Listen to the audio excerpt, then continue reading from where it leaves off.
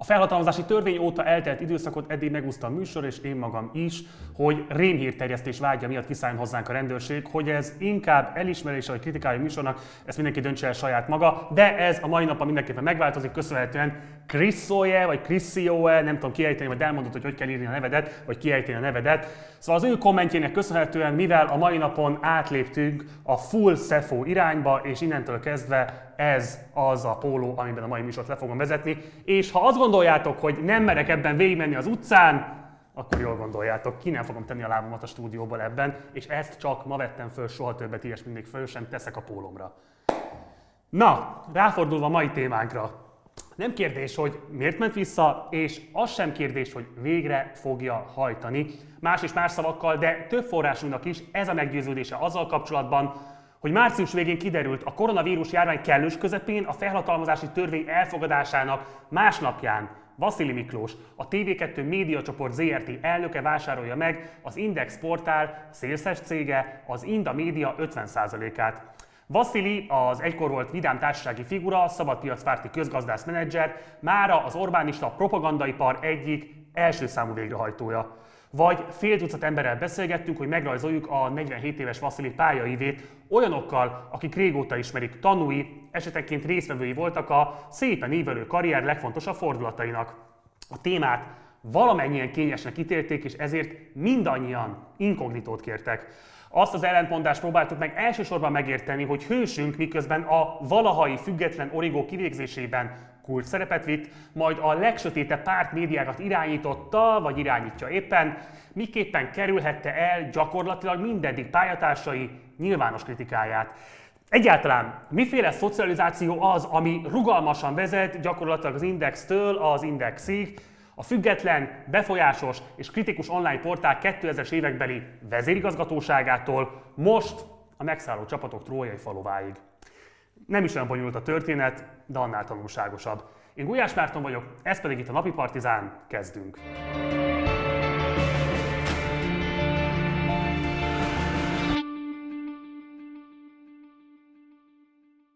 Vaszily Miklós vidéki polgárcsaládban nevelkedett, a família szerencsekötődésű, ő maga Debrecenben született, édesapja a város egyetemi klinikáján volt menő szívsebész szakorvos. 1996-ban végzett a budapesti közgázon, ezzel párhuzamosan jogot is tanult az eltén. Bár több százan jártak a közgázos évfolyamra, mégis sokan emlékeznek rá, mint jó eszű, barátságos, közvetlen figurára. És ez a megítélés kizárólagos narratíva maradt, csak nem egészen mostanáig. Már túl volt az origó szerkesztőségének szégyenletes szétzilálásán, és éppen az Orbánista közmédia élére tartott hősünk, amikor még Laza srác címmel jelentette meg róla portré cikkét, a Magyar Narancs, amit elolvasva nagyítóval kell keresni a fogalmazásban az iróniát. Most a független médiába tartozó szerkesztők, riporterek vallották be, kicsit pironkodva, hogy nem ilyennek ismerték, sőt, ellenzéki politikus is akadt, aki szerint Vaszily, idézem, aranyos, jópofa fiú. Így, jelen időben. Csak hogy még régi és jó ismerősei sem tudták felidézni, hogy ha nem vérgőzös fideszes, ma is azt gondolják, hogy nem az, legfeljebb a féle pragmatista nerd topmenedzser, akkor mégis milyen ideológiát érez magáénak, vagy korábban miben hitt? Egyik interjú alanyunk sem emlékszik olyasmire, hogy hősünk, akár még a legrégibb időkben is konkrét közéleti eseményről véleményt nyilvánított volna, bár azt kizárták, hogy elkötelezett, jobbos nacionalista lenne, de hozzátették, fintorgott a balosokra is. Fiatal közgazdászként elkötelezett volt a szabadpiaci értékek felé. Talán ma neoliberálisnak mondanánk, legalábbis gazdasági értelemben mindenképpen tűnődtek ismerősei. Kell tudni, mondta egy az oligarcha körökbe bejáratos forrásunk, hogy létezik a NER körül egy bő, több ezresre tehető csapat, akik szinte versenyt futnak nap mint nap a lehulló falatkákért. Többségük fiatal, vagy legfeljebb középkorú, esetenként laza, máskor erősebb, de feltétlenül bizalmi szállal kötődik a tűz közelében sütkérezőkhöz. Bármennyire is megmosolyogtató, de igenis vannak olyan körök, ahol menő dolog akár Matolcsi Ádám osztálytársának lenni, ha egy zsírosabb pozícióról, megbízásról van szó. Mert hát Orbán Viktortól tudjuk nagyon jól, hogy korrupció legfontosabb forrása, forrásvidéke, kiindulópontja, és ahol leginkább föl kell majd lépni, az maga az állam tisztségviselői, az állam vezetői. Pontosan, viszont ebből az éhes hordából csak kevesen emelkednek olyan magasra, mint Vaszily tette. Vaszily az egyetem után részvényelemzőként dolgozott a Hypo Securities-nél, a HVB bank broker cégénél a 90-es évek második felében. Ott ismerkedett meg Danóci Balázssal, Telki későbbi polgármesterével, aki a magyar internetezés hőskorában váltott, létrehozva a Portfólió portált. Danóci több akkori pályatársát invitálta, ám ők kezdetben óvatoskodtak, hitték is nem is, hogy ez a jövő. Egyikük ma így meséli. Balázs csillogó szemmel elővezette, hogy reggel 5-kor kelünk, átolvassuk a magyar tőkepiacot, híresítjük és elsőként publikáljuk a legfontosabb közleményeket, dolgozunk napi 20 órát, és kezdetben nem keresünk egy fillért sem. Fene tudja miért, de nem tűnt vonzónak. Így fogalmazott a forrásunk nevetve. Nem sokkal később is kiderült, hogy Danóci ráérzett valamire. Beindult az üzlet, a tőzsdei szakportál véleményformáló lett, egyre többen csatlakoztak a csapathoz, köztük olyan nevek, mint például a jelenlegi EBRD igazgató Barca György. Párhuzamosan mindezzel az 1998-as orosz pénzügyi válság nyomán bezárt a HVB magyar broker cége. Az ekkor már elismert elemzőként dolgozó Vaszily az Inter-Európa bankhoz ment hasonló pozícióba, de kacérkodott egy portfólió konkurencia létrehozásával is. Utóbbi végül kérész életűnek bizonyult, viszont ennek köszönhette a menedzserként hátrébb lépést tervező Danóci ajánlatát. Ha érdekli az online világ, igazoljon át hozzájuk, ráadásul nyomban vezérigazgatónak. Ekkoriban szállt be a kiadóba tőkeemeléssel, szakmai befektetőként a német NetIpo AG több ország tematikus tőzsdei honlapjának tulajdonosa azzal, hogy később az eredmények függvényében további tőkét tol a cégbe.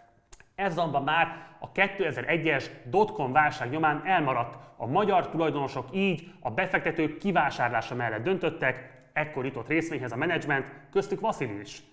Párhuzamosan érkeztek még ismertebb investorok is. Előbb Nobilis Kristóf, milliárdos üzletember, majd a vele ekkoriban és még éveken át együtt mozgó Spéder Zoltán, aki ebben az időben az OTP bank második embere volt.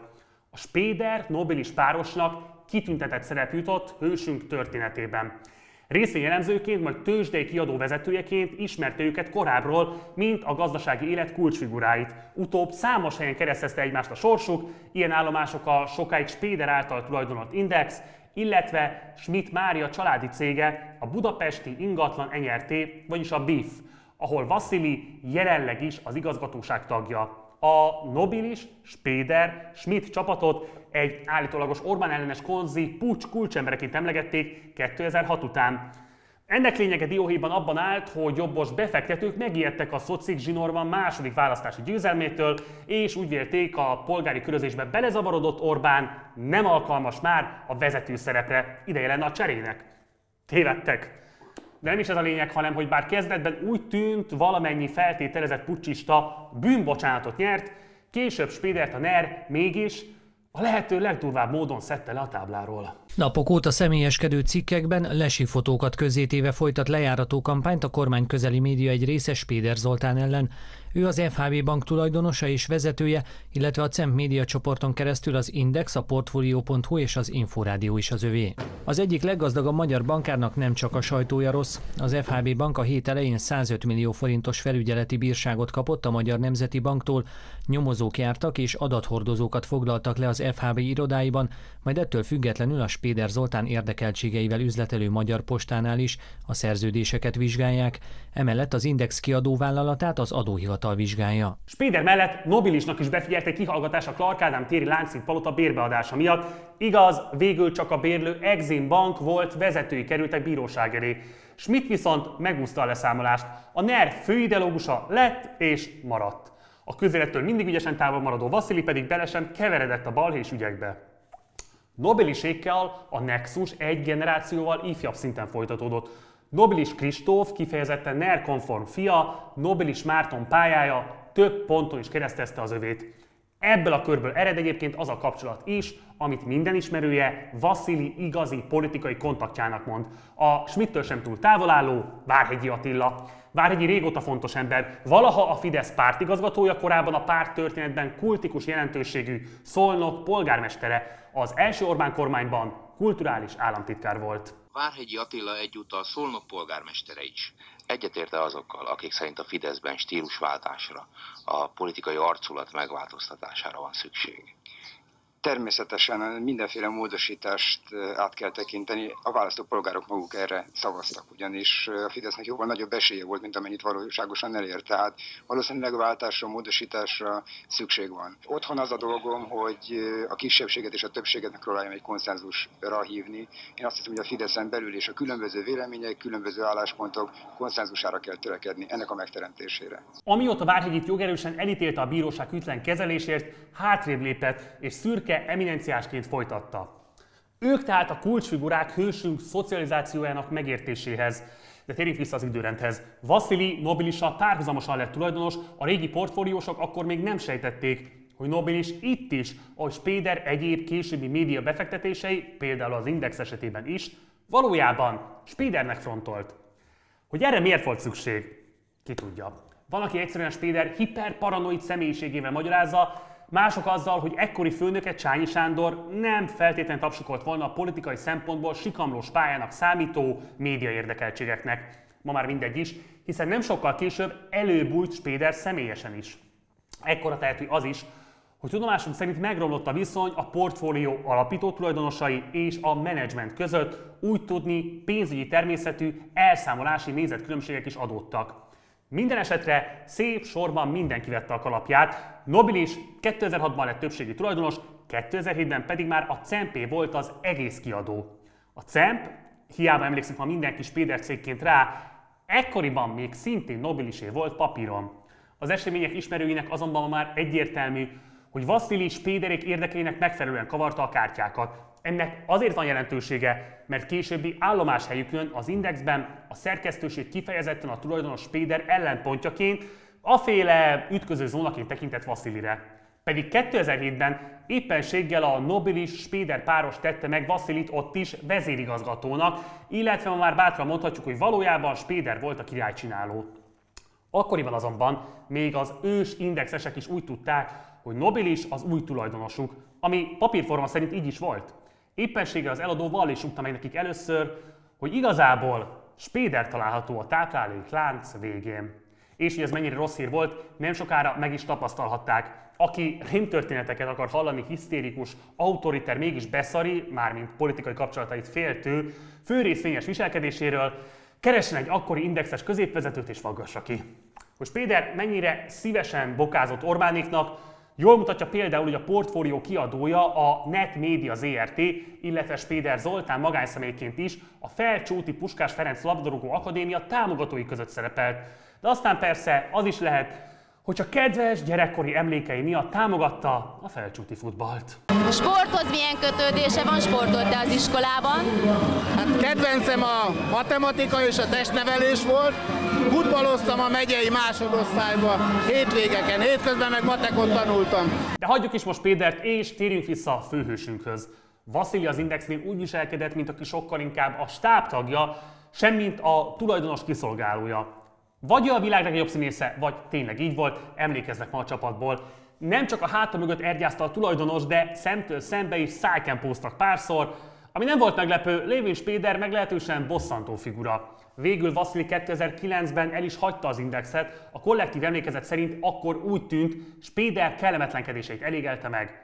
Viszont még a lelépés előtt beengedte a kiadóba a tulajdonos egyik fontos politikai kapcsolatát, aki utóbb az ő kontaktja is lett, a már említett Várhegyi Attilát. Az ex-politikus tanácsadónak nem volt konkrét formális szerepe, inkább barátkozni jött, ez volt a mondás akkoriban.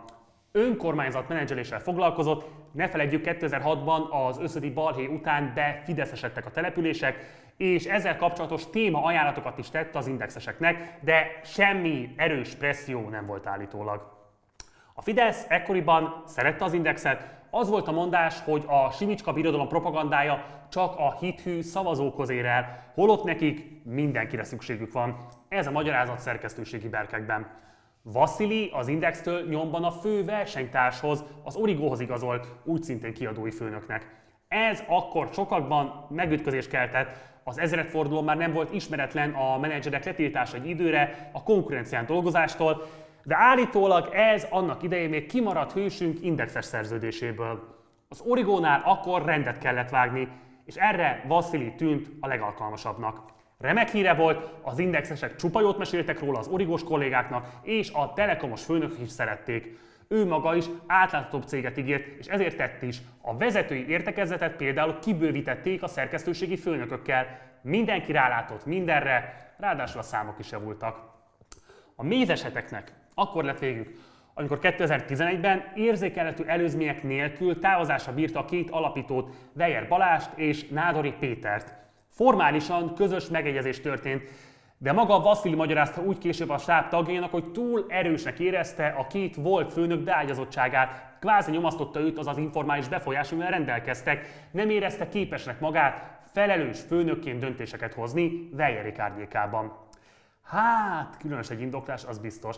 Jó, el tudok képzelni aféle megfontolásokat, mármint ha megtartja magának az illető és kifelé, még akár informálisan is kamuzik valami menedzser hablatyot a szervezetfejlesztés és a szinergiákról, jó. De ezt bevállalni, ráadásul olyanok előtt, akikről tudhatja, hogy lojálisak Weyerékhez, nos, ez kettő dolog lehet valójában.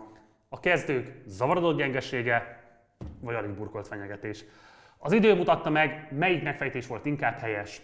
A szerkesztőség élére Vaszily kommentálta a gazda Albertet, az Index akkori főszerkesztő helyettesét, akiről, ha azt gondolta bárki is, írásai, esetleg kárpátaljai származása okán, hogy áramvonalasabban igazodik a már formálódó nerhez, hát akkor nagyot kellett csalódnia.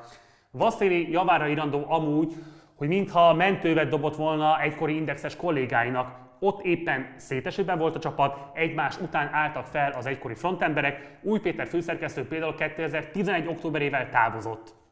Új megbízást kapott Vaszilytől az Origo címlapjának redizájnjára, gazda pedig origós főszerkesztő lett, és sikerrel újította meg a lapot. Hagyományosan az origo.hu az zászlós hajó termékünk, ahol sikerült a user szám terén további növekedést elérnünk. Ezzel gyakorlatilag Magyarország meghatározó online portálja vagyunk, és bízok benne, hogy ezen a fronton a 2013-as évben tovább tudunk erősíteni. A további erősödésből nem volt hiány. 2013-ban váratlanul felmondott a főszerkesztő gazda Albert. Hogy miért, az csak egy évvel később írta meg az azóta már sajnos megszűnt cinken. A legjobb kommentlekció ott volt ever. Ezt írt a gazda Albert erről. A politika 2013. februárjában kopogtatott először, konkrétan mailen van róla, de akkor még legendásan lassú felfogásomnak köszönhetően megint csak nem értettem egészen jól, hogy mi történik. Annyiról volt szó csak, egy külsős ember közvetítette a felvetést, hogy legyünk kapcsolatban, kommunikáljunk egymással, ilyenek. Miért ne? Mondtam, nyitott vagyok minden értelmes információra. Aztán teltek, múltak a hetek és a hónapok, beesett egy-egy levél, telefon, áttételes megkeresés. Nem igazán törődtem velük, de a számuk egy idő után megszaporodott. Valamikor szeptemberben egyszer csak összesűrűsödött, nehezebb, súlyosabb lett a levegő. Nem mondom, hogy egyik pillanatról a másikra, de majdnem. Úgyhogy az lett a döntés, hogy találkozom én is egy sokkal komolyabb háttéremberrel.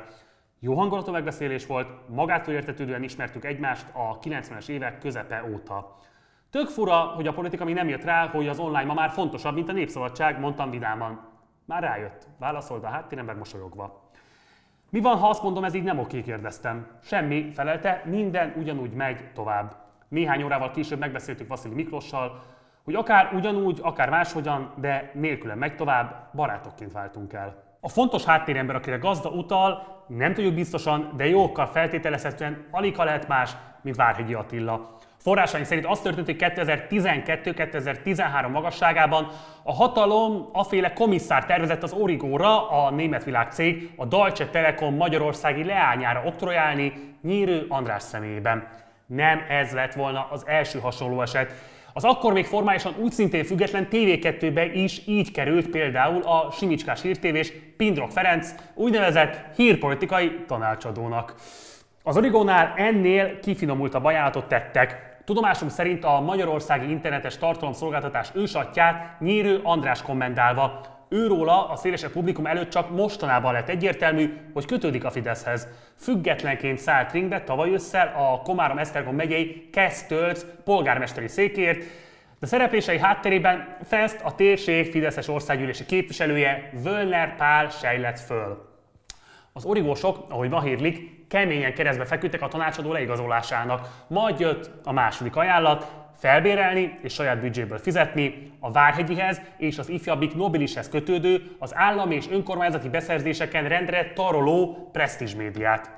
Szóval akárcsak az Indexhez, az Origóhoz is megérkeztek Várhegyiék Vaszily után. Forrásunk szerint nem maga Várhegyi, sokkal inkább nobilis Márton volt a kontaktszemély, aféle barátságos PR-os. Témákat ajánlott, de alapvetően elfogadta azt is, ha hiába. Egészen addig, amíg egy felejtősnek javasolt történetbe a csapat bele nem állt keményen. Visszafizeti az utazásaira költött 2 millió forintot Lázár János, és ezentúl nem vesz igénybe utazási költségtérítést. Az államtitkár és kísérője 3 hivatalos külföldi útján fizetett ennyit, összesen 7 szállodában töltött éjszakáért. Az Origó indított pert azért, hogy a miniszterelnökség hozza nyilvánosságra ezeket az adatokat. Lázár János a bíróság döntése után jelentette be, hogy visszafizeti a 2 millió forintot. Ez volt az emlékezetes botrány Lázár utazásaival kapcsolatban. A 444 annó lehozta Pető Andrásnak, a Lázár Sztori újságírójának a botrány nyomán felmondott origós főszerkesztő helyettesnek a levelét, amiben a tulajdonos Telekomtól kér vállalati belső vizsgálatot, úgynevezett compliance-t, amit természetesen elsúnyogtak, legalábbis nem lehetett hallani, hogy hullottak volna fejek a porba. Pedig a Lázár ügy rutincikknek indult. A szerkesztőség annak tervezett utána járni, hogy az úgynevezett keleti nyitás politikája nyomán megfigyelhető-e változás a kormánytagok utazásaiban. Konkrétan utaznak-e többet keleti irányba. Az eredmény nem volt releváns. Más dolog ellenben szemet szúrt. Az akkora miniszterelnökséget vezető Lázár János megmagyarázhatatlan kiruccanásai. Ezen turné költségeit kérte ki közadatigénylésben, majd peresítette az igényt magánemberként Pető. Hogy miért épp ez a cikk lett a háborúsok, ma már nehéz megfejteni. A Magyar Telekom ekkoriban erős tárgyalásokban állt az állammal egy több 100 milliárdos internetfejlesztési csomagról, a kormány részéről pedig épp Lázár volt a tárgyalópartner.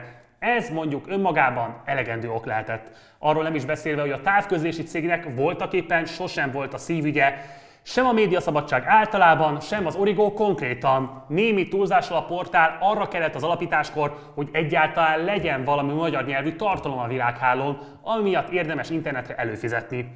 Később csak vitte a pénzt. Mikor, mennyire, meg hát csak a nyűg volt vele. Lásd például a Lázár ügyet. Mindenesetre a Deutsche Telekom, magyar leánya, megtehette volna, hogy ha nem kell neki, keres egy viszonylag tiszta vásárlót és annak adja tovább. Csak hogy nem így történt.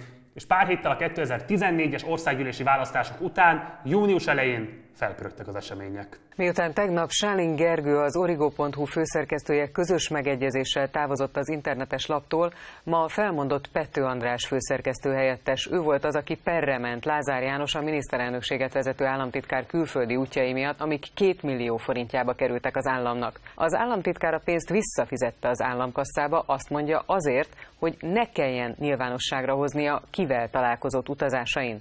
Egy tulajdonosnak a joga, hogy egy szerkesztőség életéről döntést hozzon, ebben nekem semmiféle beleszólási jogom nincsen.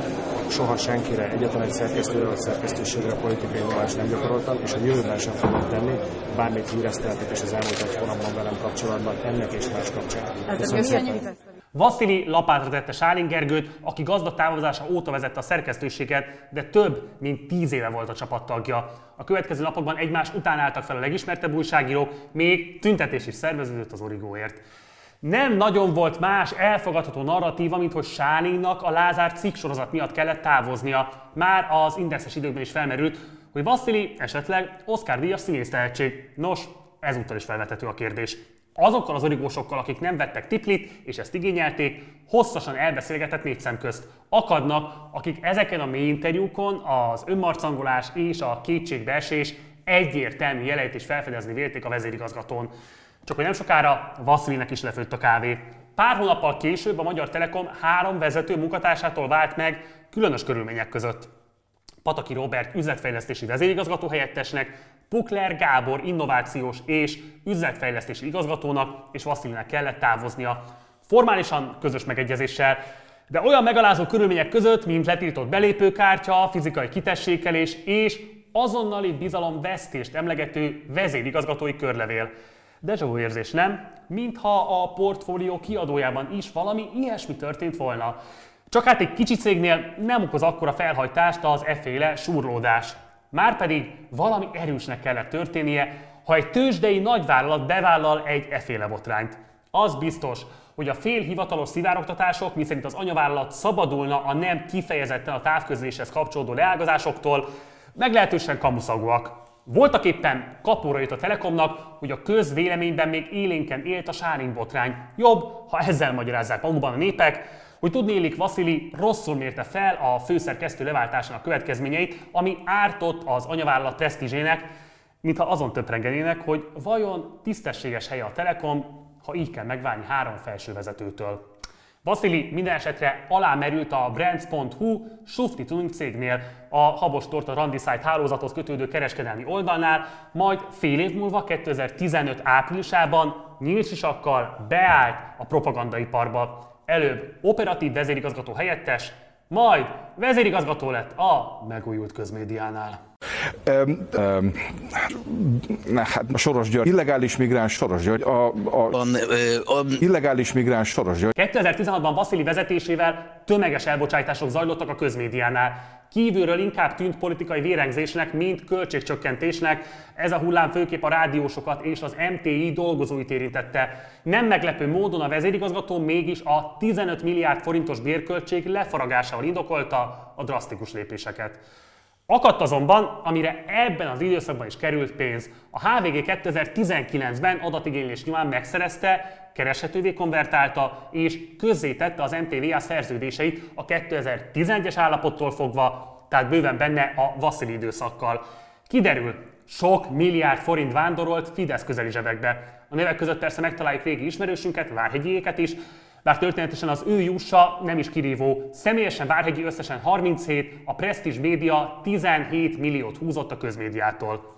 Csak hogy a tényleges befolyása ennél lényegesen nagyobb volt. A 168 órában például egyenesen a közmédia uraként jellemezték Várhegyit.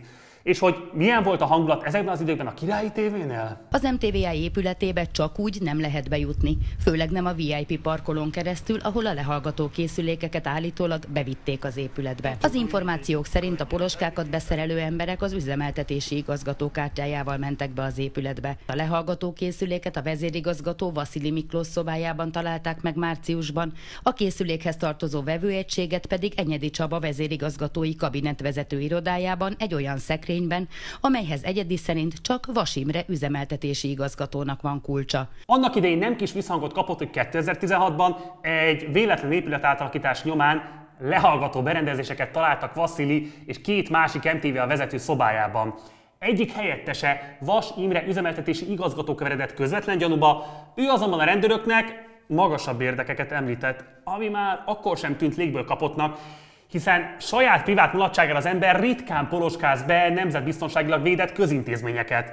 Később azonban a férfit, ahelyett, hogy zsírjára sütötték volna, megtették az egyik MTVA leánycég igazgatójának.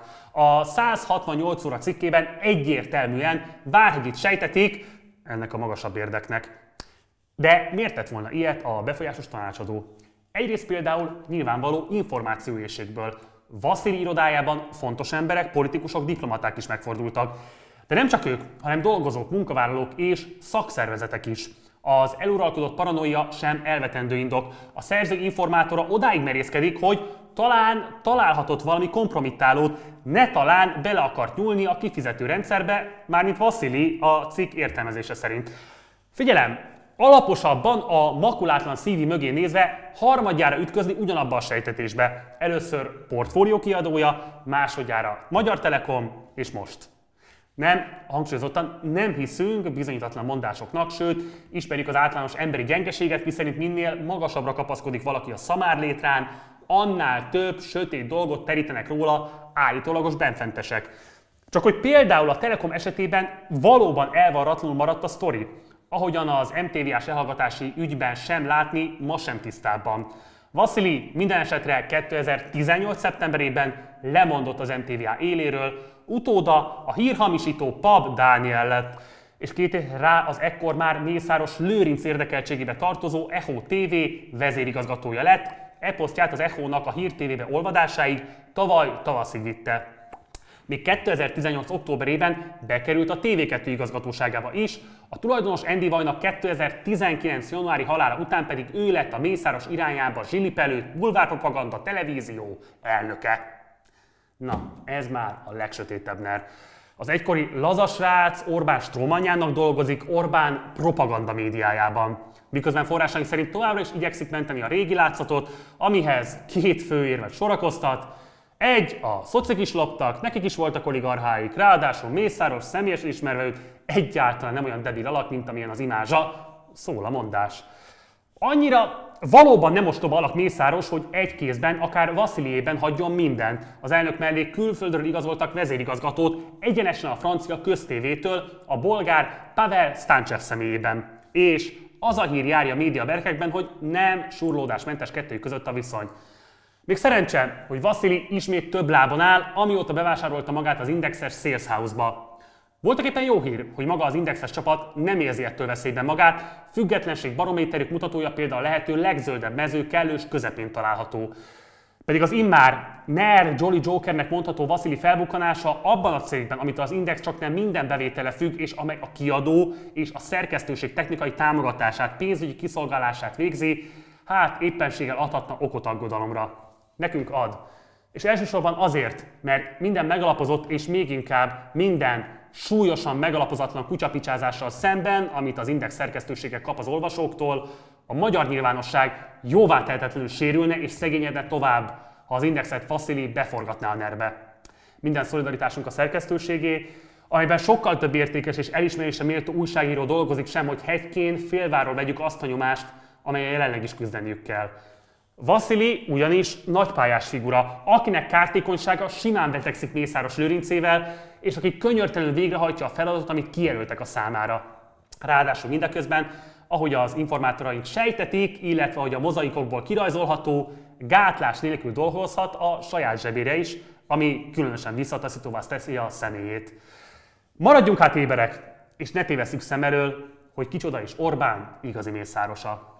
Ez volt már a napi Partizán, holnap a társalgóval érkezünk, a vendégeink a Partizán hírelemző heti háttérműsorában Király András lesz a 444-től, Székely Sarolta az M4-tól, illetve Labagnino Rafael, politológus kutató. Szombaton érkezik a hétvitája, vasárnap pedig majd az Olvasóklub. Ha van bármilyen kérdésed, vagy észrevétel az elhangzottakkal kapcsolatban, akkor itt azonnal a komment mezőbe tedd fel. Mindenképpen iratkozz fel a csatornára, csatlakozz a Facebook csoportunkhoz, a Partizán társalgóhoz, és ha már arra jársz, akkor a Facebook oldalunkat is lájkolhatod. Ha van lehetőséget, kérlek, hogy szállj be a finanszírozásunkba a Patreon oldalunkon keresztül, már több mint 1100-an tettetek így. Nagyon szépen köszönjük, de még mindig keressük a további mikroadományozóinkat. Éppen ezért, ha van rá lehetőséged, akkor ott van lent a link, itt a leírásban megtalálhatod. Előre is köszönjük, ha beszállsz a finanszírozásunkba. A stáb nevében köszönöm szépen megtisztelő figyelmedet, Gulyás Márton voltam, holnap találkozunk, addig is, ciao.